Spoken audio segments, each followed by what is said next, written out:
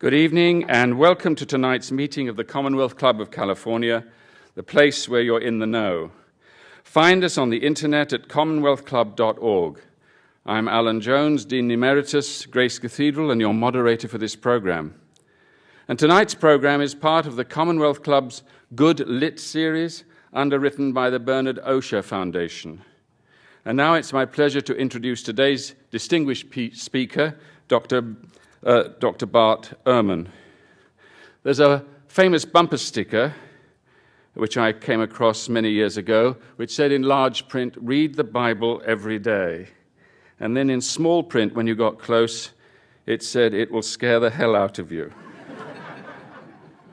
Bart Ehrman brings a much-needed sanity to the discussion about religion, not least about the Bible. Religious literacy in this country is very, very low. We are very religious and appallingly ignorant. And people who claim to know the Bible don't know the Bible. And I learned from Stephen Prothero that 10% of Americans believe that Joan of Arc was Noah's wife. The most popular text in the Bible isn't in the Bible. God helps those who help themselves. That was Ben Franklin. So we have a lot to think about. The political philosopher Michael Oakeshott reminds us that a culture is made up of many voices, and all the voices, without exception, are called to join in a conversation, an endless, unrehearsed intellectual adventure in which, in imagination, we enter into a variety of modes of understanding the world and ourselves, and are not disconcerted by the differences or dismayed by the inconclusiveness of it all. But it takes a certain amount of maturity to be able to take differences in our stride and not to be driven crazy by inconclusiveness. The narrative in which we choose to live our lives is of the utmost importance, and it takes conviction and courage to keep the conversation respectful with regard to the fragility and mystery of others, to know that our stories aren't the only ones. Many people in our world and in our culture find this unbearable, since in their minds only one story can be the true one. Dr. Ehrman, for example, is very clear about the roots of Christian anti-Semitism, which is riddled throughout history. His is an important and, I think, sane voice in this cultural conversation, in a culture rife with raucous certainties. He is a professor of religious studies at the University of North Carolina at Chapel Hill, a biblical scholar, and a leading authority on the life of Jesus. He's written several books on a common theme, God's Problem, about suffering, misquoting Jesus, Jesus Interrupted, where the Boston Globe said, for more than a few folks, Jesus Interrupted will be a grenade tossed into their tidy living rooms of religious faith. And now, Forged, writing in the name of God, why the Bible's authors are not who we think they are.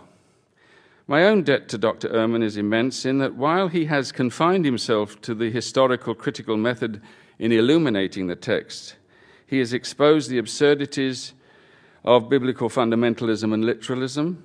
He takes the rhetoric of a living text seriously in its ambiguity, and it's that ambiguity that drives those of a certain mind crazy. And it's my privilege and pleasure then to welcome Dr. Bart Ehrman.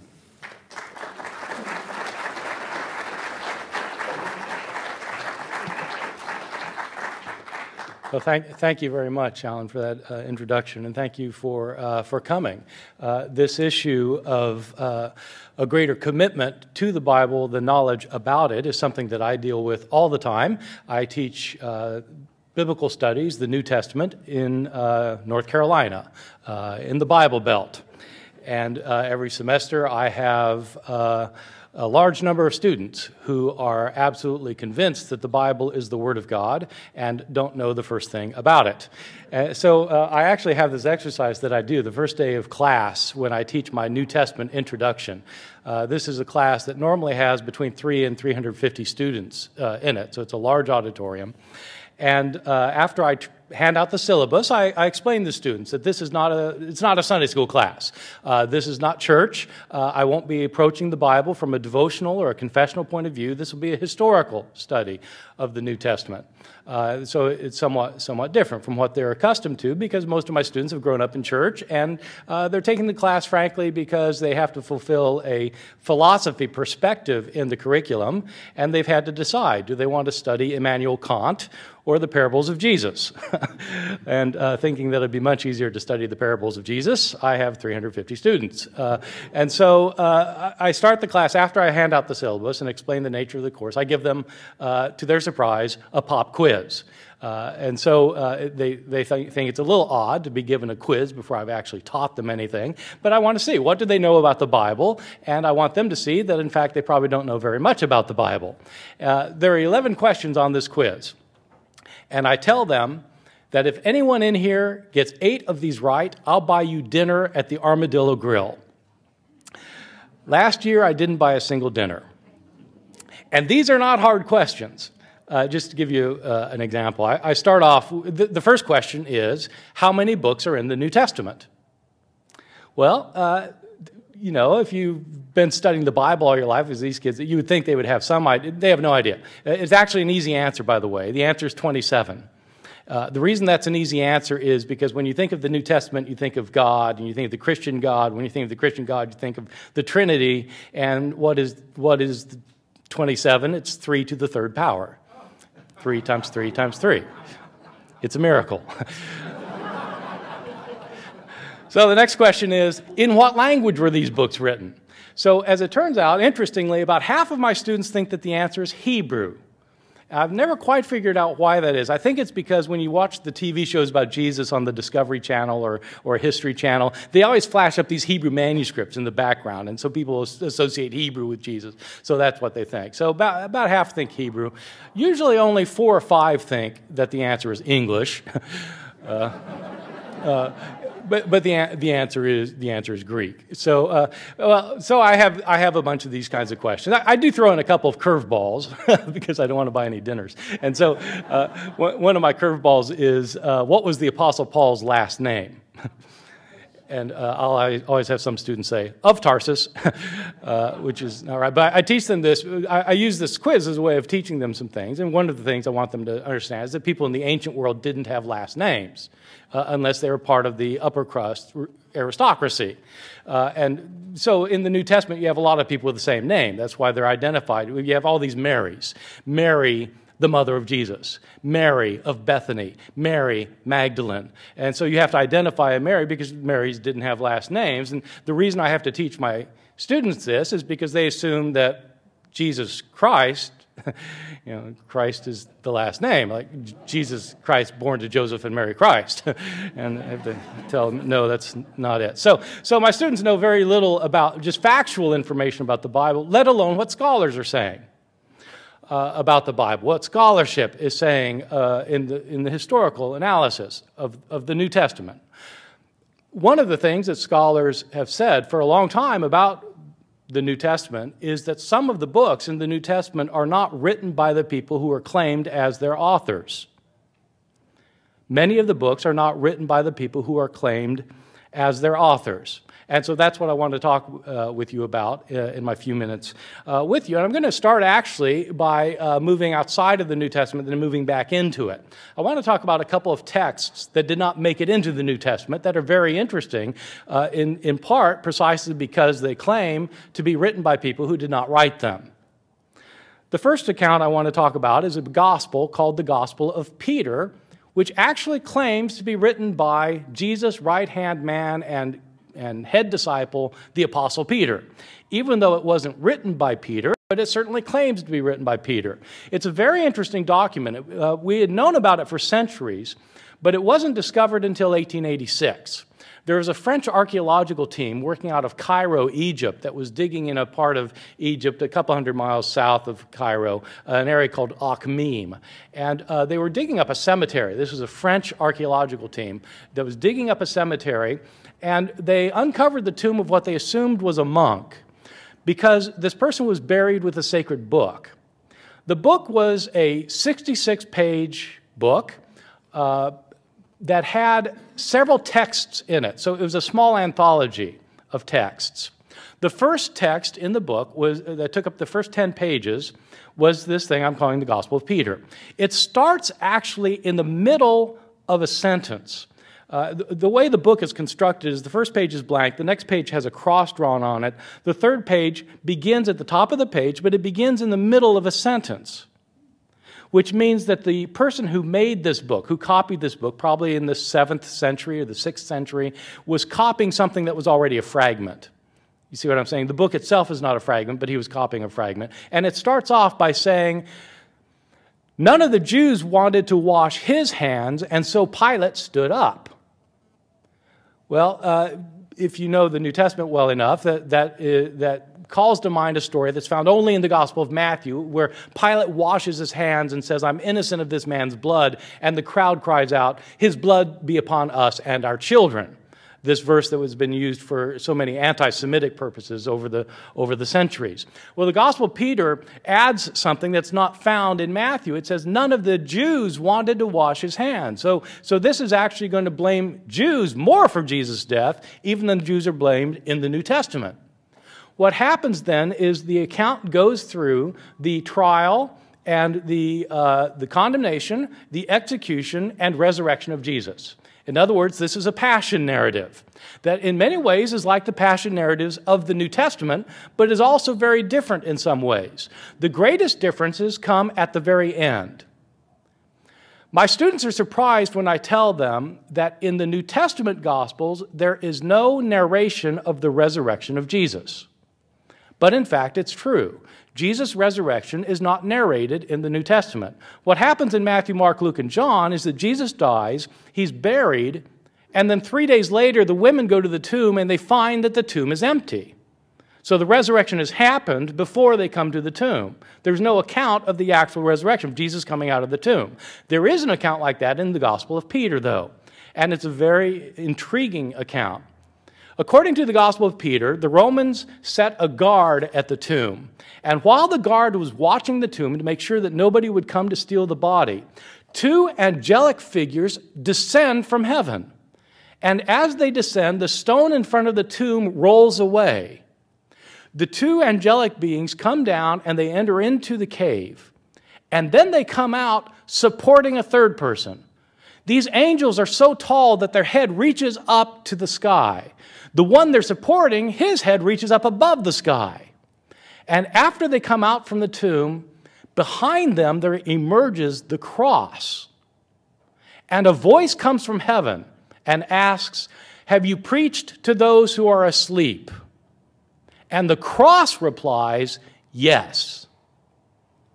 Well, this is an amazing story. A giant Jesus and a walking, talking cross. How this thing didn't survive for all the centuries is beyond me. I mean, this seems like one you'd want to keep.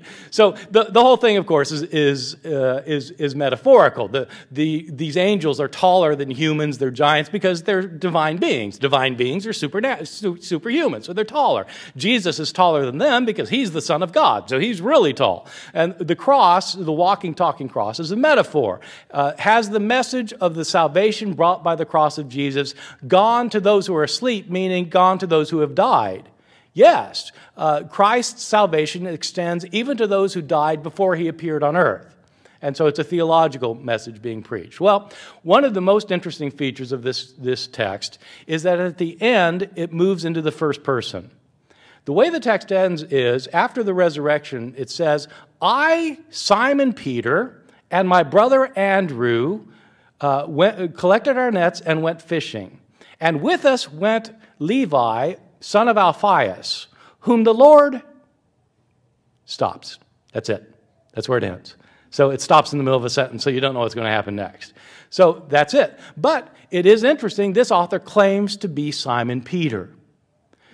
That's unlike Matthew, Mark, Luke, and John, which are anonymous books. Matthew never claims to be written by somebody named Matthew. Matthew's written anonymously, and later editors said, oh yeah, that's the one Matthew wrote, and so they put the title, The Gospel According to Matthew, on it. The same with Mark, Luke, and John. They're all anonymous. This book claims to be written by Peter, but Peter certainly did not write the book. The book was written 60 or 70 years after Peter was dead, probably in the early 2nd century. This is an author claiming to be someone that he's not. In modern parlance, we call that a forgery. In the ancient world, they called it other things, which were equally nasty. The two most common words for that kind of literary activity, where you would write a book claiming to be someone other than who you were, the two most common words in Greek, the language that these books are written in, the first word is pseudos, which means a lie. These books were called lies. The other word is somewhat worse. It's nothos. These books were called notha. Nothos is a word that means bastard. So they were bastard because the book doesn't legitimately belong to the person who's claimed as the author. So it's an illegitimate child. So these books are lies and bastards, or a modern term, we would call them forgeries. Give you a second example. There's another one of these books that was discovered in 1886. Another one of the texts in this book, the 66-page book, is an apocalypse of Peter. Now, in the New Testament, we have the apocalypse of John, which almost didn't make it into the New Testament. There were debates about whether to include the apocalypse of John or not. And involved in those debates about whether to include the apocalypse of John were debates about another book that almost did make it into the New Testament, and it's this apocalypse of Peter, which was also lost for centuries until it was discovered in 1886. The apocalypse of Peter is very interesting because unlike the apocalypse of John, which talks about the future history of the earth, the apocalypse of Peter talks about the future of individuals. What happens to the soul after it dies? The apocalypse of Peter involves a first-hand account of heaven and hell. When Simon Peter the disciple, is given a guided tour of heaven and hell by Jesus himself. Now, you all are familiar with the idea of being given a guided tour of heaven and hell from Dante's Divine Comedy. Well, Dante didn't make up the motif. He was basing it on a long tradition. The apocalypse of Peter is the first instance we have of this motif in Christian literature. And it's very interesting indeed. Like many of the descriptions of heaven and hell that you get in ancient sources, the descriptions of heaven are a little bit banal and uninteresting. And the reason is because there's only so many ways you can describe eternal bliss. Oh, blessed are the saints in heaven. Yea, blessed are they. Happy are those saints. Yea, blessed and happy are the saints. Joyful are they. Yea, happy, blessed, joy. I mean, what can you say? I mean, it's heaven. They're having a great time. On the other hand, if you want to describe the torments of the damned, and you have any imagination at all, you can come up with a terrifically interesting account. And that's what happens here. It turns out in the apocalypse of Peter, when Peter goes to the realms of the damned, many individuals are punished according to whatever their characteristic sin was while living. And so, for example, people who blasphemed against God are hanged by their tongues over eternal flames because they used their tongues to lie against God. Peter goes to another place where he sees women who had braided their hair to make themselves attractive to men to seduce them. These women are hanged by their hair over eternal flames. In another place, the men they seduced are hanged by a different body part over eternal flames. And in this case, the men cry out, "We didn't know it would come to this," which I'm sure is true. So Peter goes through this sequence of heaven and hell, and this whole thing is written in the first person as if Peter himself had experienced this. But nobody thinks this was written by Peter. This, in fact, is another 2nd century book claiming to be written by Peter, even though it wasn't written by Peter. And so we have a gospel of Peter that was forged, an apocalypse of Peter is forged, and these two are only two examples of books from the early church that we have that claim to be by Peter. We have other epistles that claim to be written by Peter that Peter did not write. We have two other apocalypses of Peter that Peter did not write. Writing books in the name of Peter was a bit of a cottage industry in early Christianity. And it wasn't just Peter. We have forgeries in the name of a lot of the apostles from early Christianity. This practice of forgery in early Christianity does not make Christianity stand out as unique in the ancient world. Quite the contrary, forgery was a common practice throughout antiquity. We know this because we have a number of forgeries that survive that today we know are forgeries, and we know it because ancient people talk about the practice. It is interesting, and contrary to what you sometimes hear from biblical scholars, it is interesting that when ancient people talk about the practice of forgery, they condemn it. They speak of it as deceitful. They talk about it as a form of lying. They don't accept it, even though it's widely practiced. And you say, well, if it's widely practiced, if it's not acceptable, why is it widely practiced? Well, think for a second. There are a lot of things that are not acceptable that are widely practiced. I mean, cheating on income tax and adultery, and you pick your thing. Well, in the ancient world, they condemned forgery. What were the attitudes toward forgery in the ancient world? Let me give you a couple of ancient anecdotes, to explain what the views of forgery were in the ancient world. First, a non-Christian example. There was a very famous author in the second century, a famous Roman author whose name was Galen. Galen was a physician and was an extremely prolific author. We have tons of books from him that still survive, many of them not translated into English. One of his books that is translated into English gives an autobiographical account of something that happened to Galen one day in Rome. When he was walking through the streets of Rome, he was passing by a bookseller shop. And in the shop, there were two men who were arguing over a book that allegedly was written by Galen. One person had just bought the book and was saying, I just bought this book by Galen. And the other man took the book, read the first two lines, and said, this isn't by Galen. The style is all wrong. The writing style is all wrong. Well, this warmed the cockles of Galen's heart because it turned out he had not written the book. So he went home that afternoon, and he did write a book that is now available. And sometimes this book that he wrote is called How to Recognize Books Written by Galen. And so the idea was to show people which books he really wrote and which ones he didn't. Why? Because he didn't appreciate the fact that somebody had written a book claiming to be him when it wasn't him. Just as I wouldn't appreciate it if somebody wrote a book claiming to be me and staking out some position that I don't hold, they didn't like it in the ancient world either. Forgery was widely condemned in antiquity. Give you a second example, a Christian example that talks about forgery. This is a book from the 4th Christian century, written, scholars can date it pretty accurately, actually, to around the year 380. So, about 300 years after the apostles were dead. But it's a book that claims to be written by the apostles. This book is called the Apostolic Constitutions.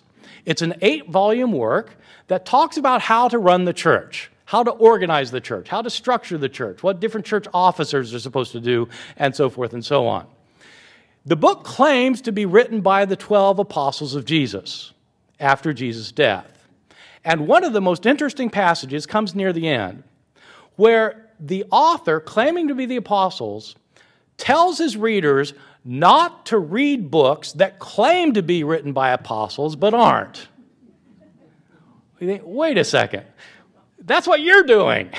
Why would an author tell you not to read the kind of book that he's producing? Precisely because he is throwing you off the scent of his own deceit.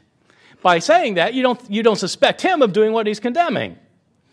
How widely was forgery condemned in the ancient world? It was condemned even in books that are forged. Forgery was not looked upon as an acceptable practice in antiquity. And yet people practiced forgery. Christians practiced forgery from outside the New Testament, such as the Gospel of Peter, the Apocalypse of Peter, the Apostolic Constitutions. But are there any forgeries inside the New Testament? My contention in this book that I've just written, Forged, is that in fact there are books of this sort in the New Testament, books that claim to be written by apostles that were not written by those apostles. Give you just a couple of examples. I've already indicated that writing books in the name of Peter was a wide practice. It was widely practiced even in earlier times. In the New Testament, there are 2 books that claim to be written by Peter, 1 Peter and 2 Peter. Scholars are virtually unified. With the exception of fundamentalists and very conservative evangelicals, everybody else agrees that whoever wrote 2 Peter, it was not the author of 1 Peter. They have completely different writing styles, which if you read them in Greek, they are as different as if you read Mark Twain and T.S. Eliot. They are very different writing styles. Moreover, almost everybody agrees that 2 Peter was not written by Peter. What about 1 Peter? I don't think Peter wrote 1 Peter or 2 Peter, and the reason I don't think he wrote 1 Peter or 2 Peter is because I don't think Peter could write. What do we know about Peter? Well, in the New Testament, he's a fisherman in rural Galilee. Were fishermen in rural Galilee educated? The answer is almost certainly no. There have been studies of literacy in the ancient world that indicate that at the best of times in the ancient world, maybe 10% of the population could read. Far fewer than that 10% could write, and by write, I mean actually copy out letters. Fewer than that could compose, and fewer than that could compose something that was very elegant. 1 Peter is written in highly elegant Greek. The Apostle Peter was an illiterate fisherman. By the way, he's called illiterate in the New Testament. Acts chapter 4, verse 13 says that Peter was illiterate, unlettered. Grammatos is the Greek, unable to read the letters. His language is Aramaic, the language of Palestine. 1 Peter is written in a highly literate Greek. Estimates of literacy in Palestine at this time indicate that probably 3% of the population could read in Palestine, far fewer than in the population at large because it's largely a rural area, and reading and writing is taught mainly in urban areas among the aristocratic elite, who can afford the time and the leisure for an education. Peter was not in that group. Now, it is theoretically possible that after the resurrection, Peter decided to go back to school. And he took some evening classes, and as his foreign language requirement, he took Greek. And then he got pretty good at it, and he decided he would take some composition classes, and he got pretty good at Greek composition, and so that at the end of his life, he wrote 1 Peter. I mean, theoretically, it's possible, but it seems unlikely. Now, a number of you are saying, maybe he dictated it and a scribe wrote it down. Maybe a secretary produced it for him. I'm getting some nods. Yes, a lot of you are thinking that because a lot of people say that. One of the things I try to show in my book is that it didn't work that way in the ancient world. This idea that you could have secretaries write books for you, there is no basis for it in the evidence that survives from antiquity at all, even though it's another thing scholars say all the time. Peter probably didn't write 1 and 2 Peter because he couldn't write. There are 13 letters that claim to be written by Paul in the New Testament. Scholars talk about the 7 undisputed Pauline epistles because 6 of these letters were probably not written by Paul. Now, in this case, we have a way of evaluating whether Paul wrote a specific letter. If you've got 7 letters that you're pretty sure somebody wrote, and you've got another letter you're not sure about, you can compare it to the 7. Which is what scholars do. They take the letters of 1 and 2 Timothy and Titus, and Colossians and Ephesians and 2 Thessalonians, and they compare them with the 7 undisputed letters. And in every case, there are wide-ranging differences in writing style, in theology, in presupposed historical situation, in a number of ways that make it pretty clear whoever wrote the book of 1 Timothy, it wasn't Paul. And the same for the other 6. If you add up the numbers, the way it works is this. There are a number of books in the New Testament that are anonymous. Matthew, Mark, Luke, and John are anonymous. Somebody later said they were written by Matthew, Mark, Luke, and John. Now, that's not the author's fault, so those are not forgeries. You can make the same claim for the book of Hebrews, which was accepted into the New Testament because church fathers thought Paul wrote it, but it doesn't claim to be written by Paul, so it's actually anonymous. 1st, 2nd, and 3rd John, the name John doesn't occur in them. The author doesn't tell you what his identity is.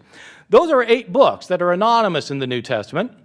You have the 7 letters of Paul that are really written by Paul, and the book of Revelation is written by some guy named John. He doesn't say which John he is. He just says his name is John, and there's no reason to disbelieve him. He doesn't say he's John the disciple. He's just some guy named John. So that's probably an authentic book as well. So that you've got 8 books, at least, that are certainly written in the names of the people claimed as their authors, 8 others that are anonymous that are probably falsely assigned to people, and you're left with 11 books that are what I'm calling forged. 6 of Paul's letters I include the book of Acts. 1st and 2nd Peter, James, and Jude are not written by the people who are claimed as their authors. 11 books in the New Testament that are probably forged. One of the ironies of this, of course, is that the New Testament is not only the basis of Christian faith today, but has been for centuries, and most of the books of the New Testament celebrate the importance of truth.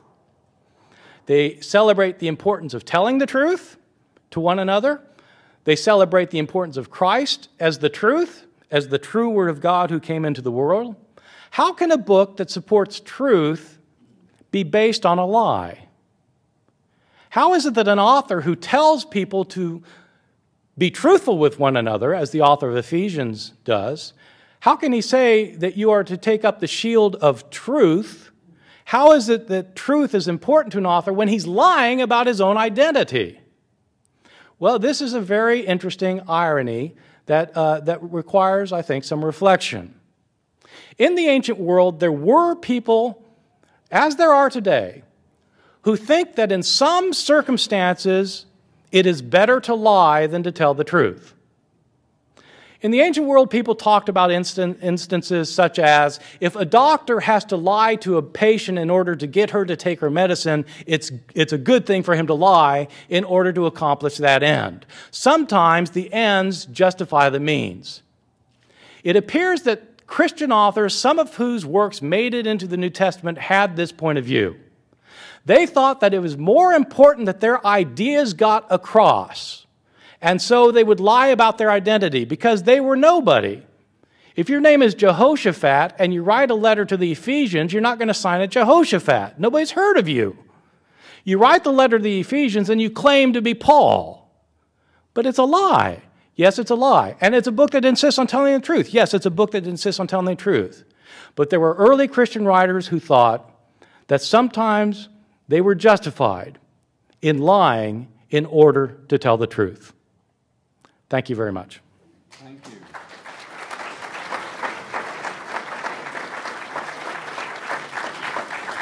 you. We have many questions, many good questions. I'd like to start it off. I am actually totally puzzled because it sounds as if you're taking the text literally yourself. And you became a born-again Christian in 1971. In your late teens, you were mesmerized, you said, by the rapture, Hal Lindsey's The Late Great Planet Earth, the end of the world before the end of the 80s, and now we've got the Left Behind series, although some of us call it the Better Left Behind series. But this is, I mean this quite seriously. Just as then you brought the belief in an error-free text to the Bible, and thus found no mistakes because there couldn't be any, so now don't you bring the belief that the Bible claims to be historically true and accurate and is therefore full of forgeries and lies? I mean, isn't the Bible a collection of books sometimes in conflict with each other, where the rabbinical interpretation has been through endless argument? The predominant method of interpreting Scripture for the first 1,000 years, I would think, would be allegorical. We think of the poetical things. I think of Dante's Divine Comedy, where he says it was a bella menzogna, a beautiful lie to keep us near the truth. And I wonder, you know, that kind of, and I don't mean this facetiously, do you like novels? Oh yeah, I like novels, and I like them especially when they claim to be novels. What I don't like are history books that in fact are novels. I mean, do you think, though, that the people in the first century had our sense of history? Yes, I do. If you look at Lucian's book, How to Write History, he's quite clear that, in fact, history writing should tell the facts and avoid the fictions. And you find the same thing in Polybius's history. So my view, I understand what you're saying. I mean, a lot of people have interpreted the Bible allegorically over the years or figuratively over the years. My view is that you should interpret the Bible like you interpret other books.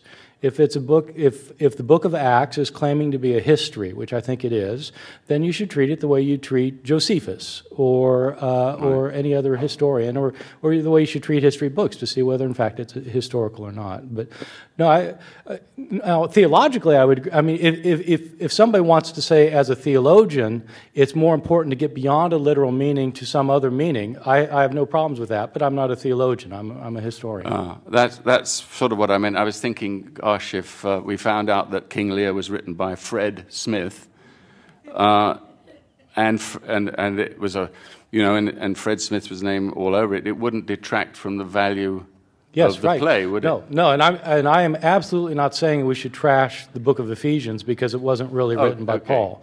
For me, that's a completely different question. I think that the truth claim of a book, of the content of a book, is independent from the truth claim of the author. If it turns out that King Lear was written by Fred Smith, then scholarship would start writing books about the teachings of Fred Smith. Right. My wife is a Shakespeare scholar, and for her, what matters isn't whether Shakespeare really wrote the plays, even though she thinks he did, but what's in the plays. Right. And I completely agree with that. Yeah. Right. I guess that's why I'm a theologian and not a New Testament expert. There's a question here. Wasn't it a custom in Greece to attribute authorship to someone other than the author as an honor? For example, some of Socrates' writings attributed to Plato. Yes, very good. It's a great question. I deal with it in the book because it's a common conception, is that in the philosophical schools, you would write a book claiming to be the master. So the idea is you studied under some great figure, and you attribute your writings to that great figure out of humility because you didn't get these ideas, you didn't come up with these ideas, your teacher did, and so out of humility you would attribute it to the teacher. This is a very common view today. It's widely propagated, and what I try to show in my book is that it's probably wrong, that in fact this did not happen in the ancient world.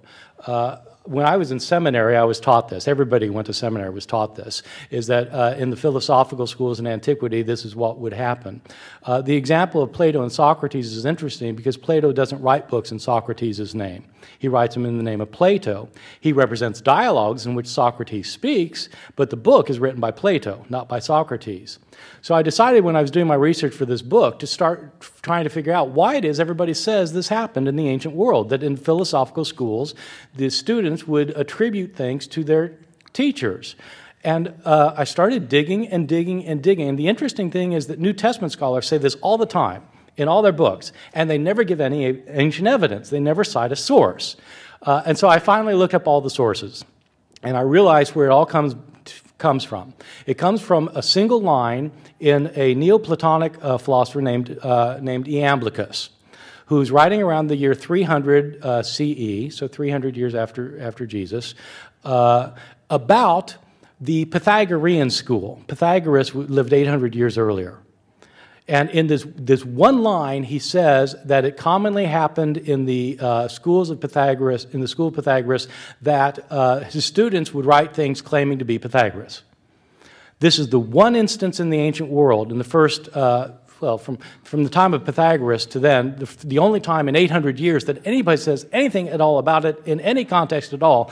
It refers only to the Pythagoreans.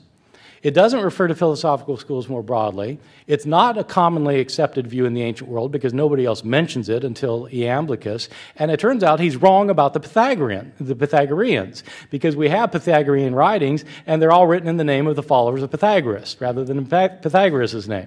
So anyway, I go through all this evidence in the book. It's a very good question because everybody assumes that that's true, but there simply isn't historical evidence for it, except for this one-liner from Iamblichus. I'm just wondering, that's perhaps also why historians will never be out of work. Yes, right. Because there's always another interpretation or new stuff to adjudicate. Really. Yes, well, there's always things to find, yes. I wanted to remind you that you're listening to the Commonwealth Club of California radio program, and our guest today is Bart Ehrman, distinguished religious scholar and author, who's discussing his latest work, Forged, Writing in the Name of God, Why the Bible's Authors Are Not Who We Think They Are. Good question again, and I think you've done a lot of research on this. What do you consider the most convincing evidence for the historicity of Jesus? Right. Did Jesus exist? I get 2 or 3 emails a week from people who want to know whether I think Jesus really existed or not, which puzzles me. I can see some of you are puzzled because I think the answer is absolutely yes. Yes, Jesus did exist. So what they want to know a compelling argument. Let me give you one argument. It's a little bit complicated. You could say, well, he's talked about in Josephus, or he's talked about in a few Roman historians later, but you can discount all that if you want to. I think I'll give you one argument that strikes me as important. The earliest traditions about Jesus call him the Messiah and say that he got crucified. Those two things are incommensurate. Now, they don't seem incommensurate to people today because people think the Messiah had to get crucified because Jesus is the Messiah and he got crucified. But the idea of a Messiah is a Jewish idea, that there's going to be some future person sent from God as a savior for the Jewish people. What did Jews think this Messiah was going to be like? If they talked about Messiah, how did they talk? Well, there were actually different ways of understanding the Messiah in the ancient world. Some people thought the Messiah would be a great political figure, a warrior who would overthrow the enemy and set up God's kingdom in Jerusalem, a powerful figure who would overthrow the enemy. Other people thought that the Messiah was going to be a supernatural figure who was going to come from heaven to destroy the enemy and set up God's kingdom. And there were a few other expectations. The one thing all these expectations had in common was that the Messiah was going to be a powerful figure who overthrew the enemy. And how did the Christians portray Jesus? Not as somebody who overthrew the enemy, but somebody who got squashed by the enemy, who was tortured to death by the Romans. Now, if you want to make up a story about the Messiah, would you make up the story that he got squashed by the enemy and got crucified, the lowest form of execution in the empire? No, I mean, if you're going to make up a story about the Messiah, you'd make up, well, actually, he overthrew the Romans and he's the king in Jerusalem now. Well, why didn't they make up that story? Because he wasn't the king in Jerusalem, and everybody knew he wasn't the king of Jerusalem. Everybody knew that Jesus got crucified. This is why Christians had the hardest time convincing people that Jesus really was the Messiah, because nobody expected the Messiah to be crucified. And you say, well, yeah, but doesn't the Old Testament say he was bruised for our iniquities, wounded for our transgressions, the chastisement for our peace is upon him, by his wounds we were healed? Isaiah 53? Yes, and look at Isaiah 53, read it sometime and ask yourself, does it mention the Messiah? In fact, it doesn't mention the Messiah. It's not referring to the Messiah. Well, what about Psalm 22? My God, why hast thou forsaken me? Yes, it isn't talking about the Messiah. Jews knew this, and Jews read these texts and said, look, these aren't even talking about the Messiah. Christians said, yes, they are. Jews said, no, they're not, and this was the argument. The point is, the idea of Jesus being a Messiah is a completely Jewish conception, but the idea that Jesus is crucified cuts completely against the Jewish conception of the Messiah, which means if somebody made up the story of Jesus, they would not have made up the story of a crucified Messiah. The reason you get the idea of a Christian crucified Messiah is because Christians said Jesus is the Messiah, and Christians knew that Jesus got crucified, and Christians concluded the Messiah must be crucified. That's the logic. But you wouldn't make it up. If somebody wouldn't make up that story, where does it come? It comes from there being a person, Jesus, who got crucified. So I think that is one argument. QED, yes.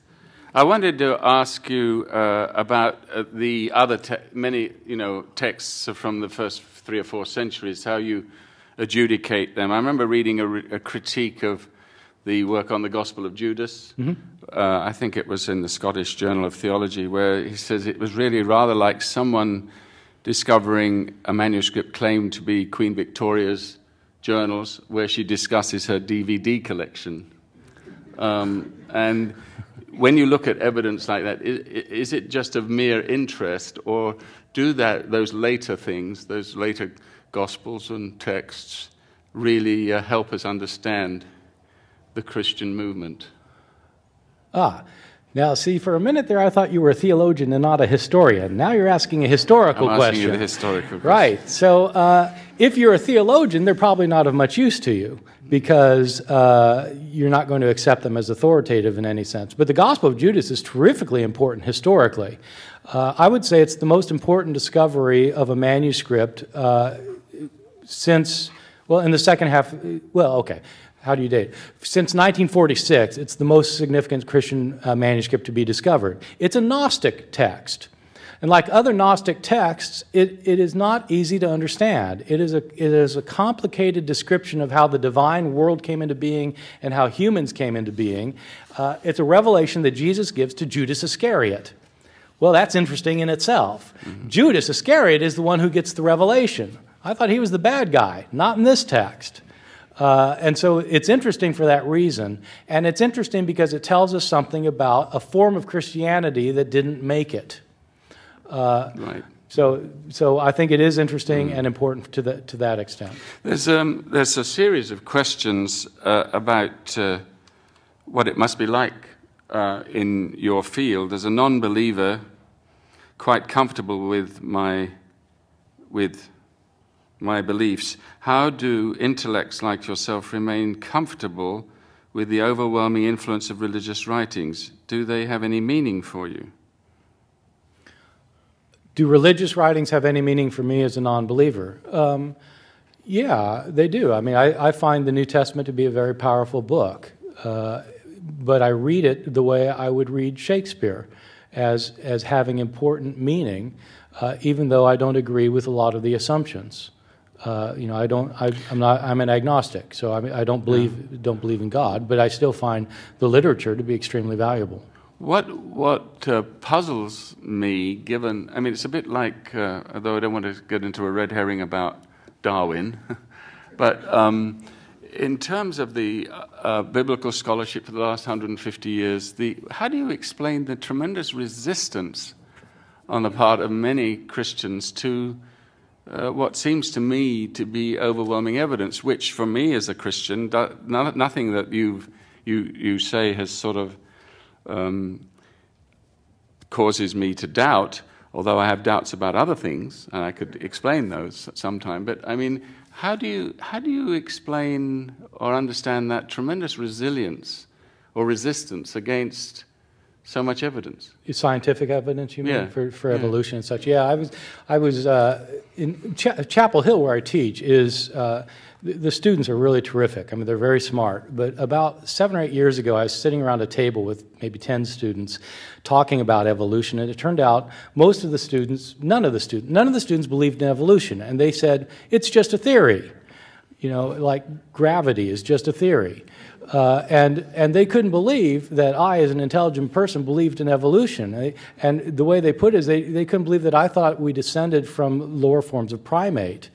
I told them, look, the problem isn't that I think we descended from lower forms of primate. The problem is I think we descended from rocks. That's a problem. So why are people so resistant? I think people don't read very widely, and they don't take the right courses, and they don't use their brains. These are students who are otherwise intelligent. They just haven't taken science courses, so they don't know. There's a question. How do you respond to Lee Strobel's book, A Case for Christ?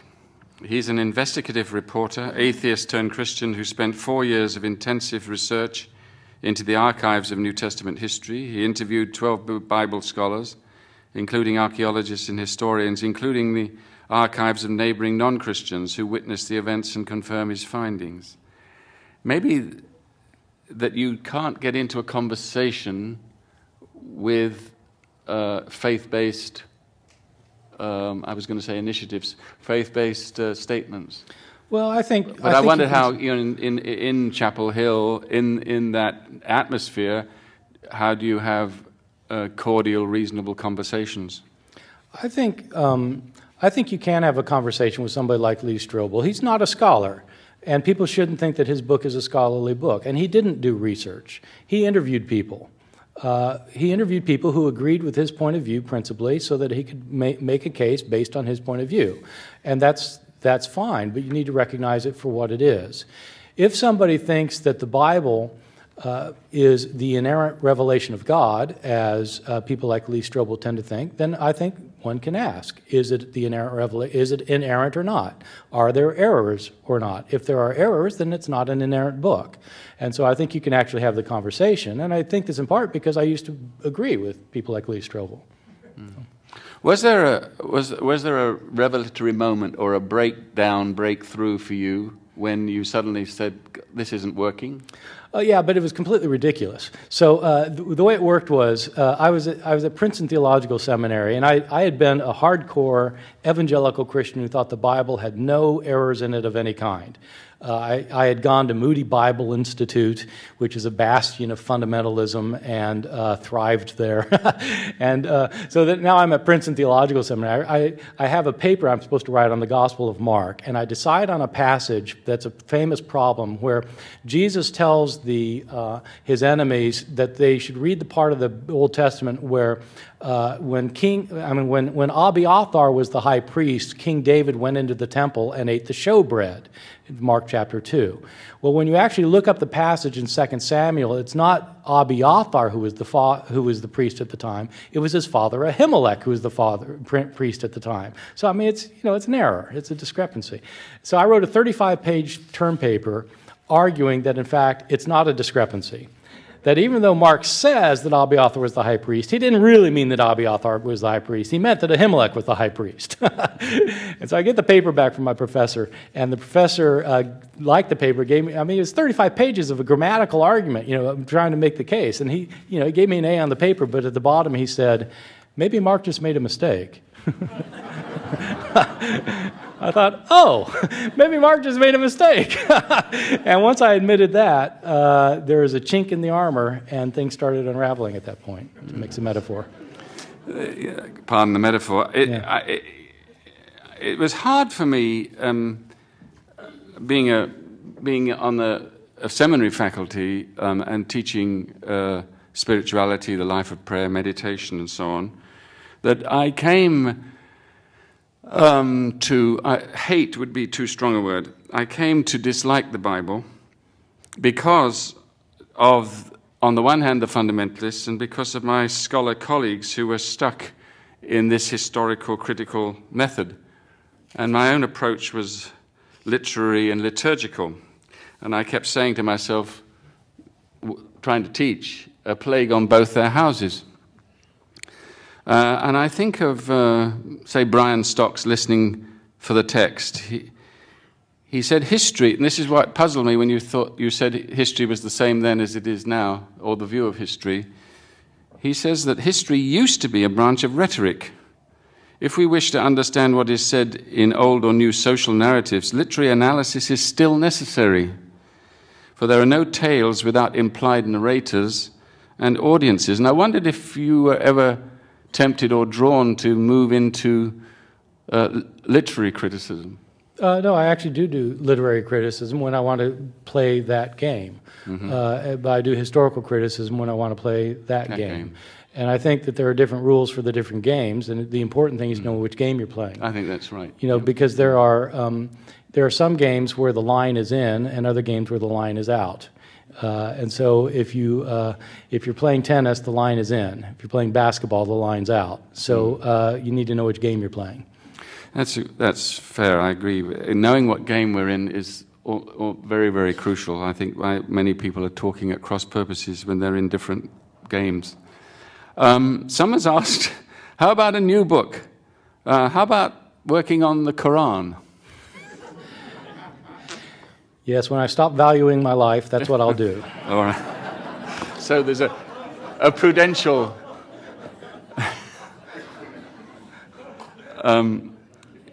a basic, often question that's sort of underneath some of this. What do we know about the authorship of the Book of Revelation? Is there any evidence it was the result of ancient shamanic practices involving hallucinogenic plants?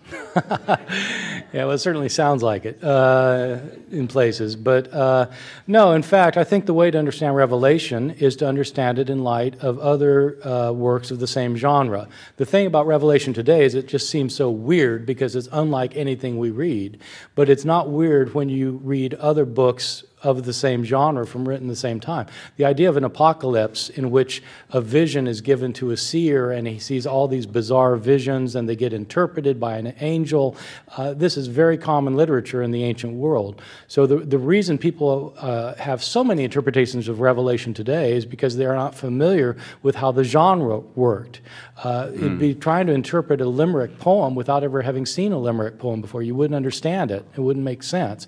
And you can't understand an apocalypse apocalypse unless you understand how apocalypses work. Yeah, right. I mean, I think it's, again, knowing what game you're playing. I was going to ask you about your point about pagan religions not emphasizing belief but practices. And I think that's part of an interesting conversation going on now, where many people, for example, are talking about the Eucharist as a spiritual practice, and moving away from 50 impossible things to believe before breakfast kind of religion to actual practices that lead to certain ways of treating people and being in the world. And do you see some movement in that direction? Well, I see movements in both directions. I think that a lot of the world is moving toward a more conservative Christianity that still relies on statements of faith. But I think in this country and in other places too, that there are movements more toward liturgical forms of Christianity, where truth claims are not really the point. I mean, my wife is an Episcopalian, and she's a Christian, and nothing that I write has any effect on her faith at all. I mean, I can say the most... I like her already. Yes. I do too. And she doesn't care whether the Bible has forgeries or not. This isn't and so she's not my audience. She, as she tells me. I think what I hope for is to be able to enlarge and broaden the conversation so that people who are talking at cross purposes and are not in the same game, and when I use the word game, I'm taking that very, very seriously. I was thinking, when I was reading Forged, I was also reading Jaron Lanier's book, You Are Not a Gadget. I don't know whether people know that. And he says information systems need to have information in order to run. But he says this interesting thing: information underrepresents reality. In other words, just getting stuff and getting all the data lined up doesn't actually get us very far. And how do you then initiate a conversation when we're much more respectful and exploratory with these ideas and these stories and these narratives? Yes. No, I think, one of the audiences I do try to address are fundamentalists and trying to put a chink in the armor, the way I had a chink put in my armor. But it's precisely not to move them so that they'll necessarily become an agnostic like me. But I do think that there are other ways of being religious that are more that are probably better for them and better for the world, where the point is not having absolute certitude about a set of doctrinal facts. Because once you have certitude about doctrinal facts, you can increase the list until all of a sudden your doctrinal facts include all sorts of things that are damaging to people in the world. And so I think that kind of religion is not very helpful. I can remember an incident at a forum years ago at Grace Cathedral. The guest was Jacob Needleman, in his book Lost Christianity. And a young man at the back with the Bible screamed at him, "You must believe in the literal resurrection of Jesus Christ." And Jerry Needleman was interesting. He said, "Yes, you're absolutely right. Now tell me, what does it mean?" And the fellow was totally speechless. You've got to believe it, but it doesn't have sort of any content. So I wonder what we're left with. What are texts for? What might it mean for the future? How about this from an interview in the New York Times not long ago about the creators of a musical, the Book of Mormon? Have you heard about the musical? The idea, they were talking about the Bible as literature, a story that can change the world, but in the end it's just a story. As for the Book of Mormon, they say, I'm quoting them, it's such a load of baloney, but people believe it so strongly and their lives are demonstrably changed for the good by it. In a way, Star Wars was our religion and Spider-Man's a religion. They affected our lives more than Jesus, but they were still stories. And that, I don't know, I mean, where one would get into a kind of conversation with these people who have made this musical. Could you envision a kind of religion springing up out of the Star Wars series, for example? Well, not North Carolina, but maybe California.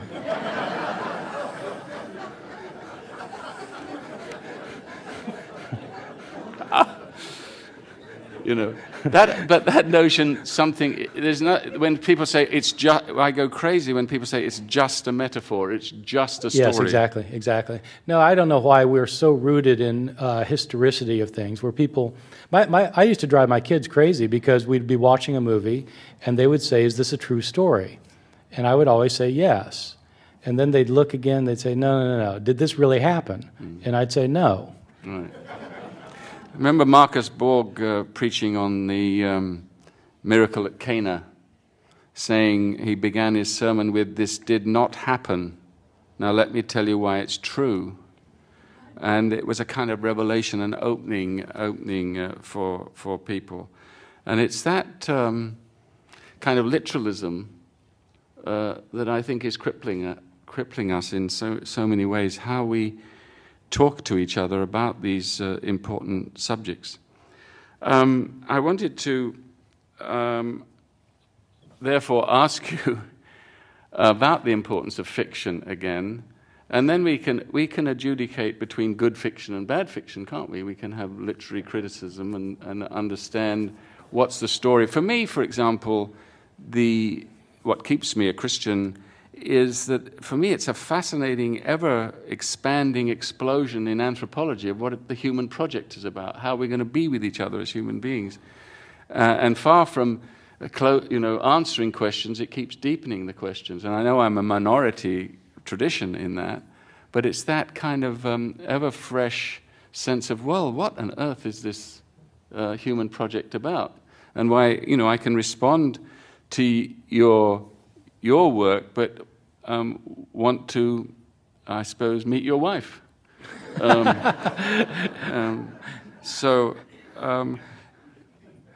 In other words, we're not reducing. What you're doing, I don't think, is total reductionism. But what would you say to a young student, who's a practicing Christian, who is just beginning to be open to New Testament studies? What do you say to you? You don't seem the sort of person who willfully and gleefully destroys people's confidence or faith. So, well, I think people. So I teach students who are 19 and 20-year-olds who have been raised in very conservative evangelical circles, where the Bible is never talked about except as being the infallible revelation from God. This is a view that I find to be unhelpful. They are also taught that since the Bible condemns homosexuality, that gay relationships are wrong. They're taught that since the Bible... Slavery is okay, though, is it? Slavery is okay, sure. That's in approved. The Bible. Yeah. But, women are not allowed to exercise a role of authority in the church because that's what the Bible says, and you just go down the list.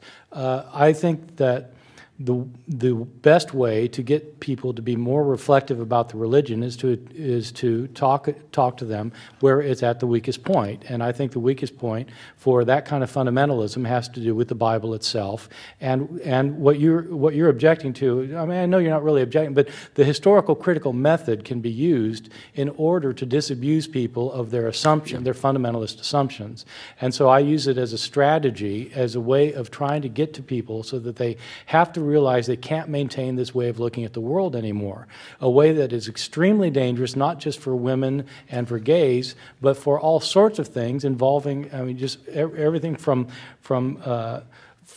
certain forms of nationalism on down. I think it ends up being an extremely dangerous way of looking at the world. I think you're right. I think St. John of the Cross, one of my heroes, said, "In the end we shall be examined in love." That's it. And my test of anyone's orthodoxy, whatever orthodoxy they claim, is, if you were in charge, would I be safe? That's what I want to know. And if the answer is yes, we can fight and argue about anything you like. We have to stop. Our thanks to Dr. Ehrman, Bart Ehrman, religious scholar and author of Forged, Writing in the Name of God, Why the Bible's Authors Are Not Who We Think They Are. And I'd add, you're a much-needed troublemaker and stirrer. So thank you.